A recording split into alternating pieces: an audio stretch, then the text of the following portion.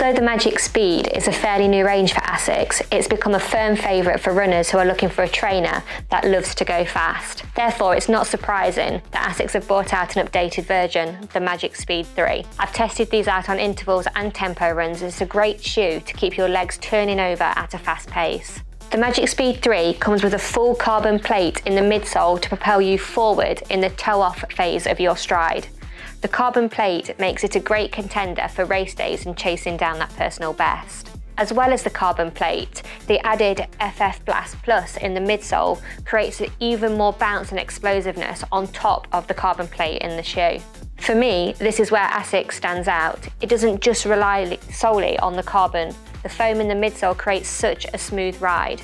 This also keeps the shoe lightweight at around 186 grams for females and 220 for males, but keeps adding on to the responsiveness which we are all looking for in a fast shoe. The outsole is created with a mesh that's extremely breathable and lightweight, and the Asics Grip technology helps you cling onto the road to give you confidence to hit those high-end speeds and realise your potential.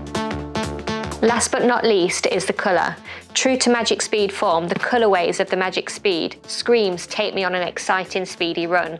The Magic Speed range is a staple of mine for my speed work, and the 3s will be adding to this.